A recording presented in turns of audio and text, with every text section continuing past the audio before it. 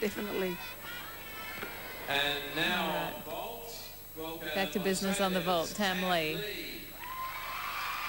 Now Tam is the other girl in this competition who's using Yushchenko with a full twist in the pre-flight. The other one being Olga Roshupkina.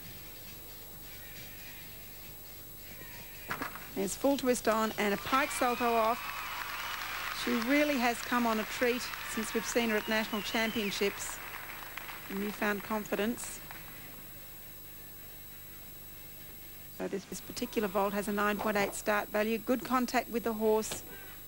Needs a little bit more height from the horse if she can, but it all actually relies on the contact that they get with their hands, whether they can get decent post-flight. Now she needs a different vault for her second one.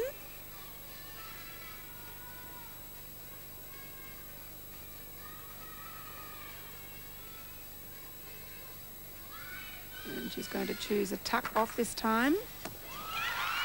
And a second vault, very good. Once again, main mistake being a little bit flat in the post-flight, but it's the first time she's ever competed these vaults. There's the full on and the tuck off. Just getting around on the full twist. Very difficult to fit the twist in there. Not much time between board and horse.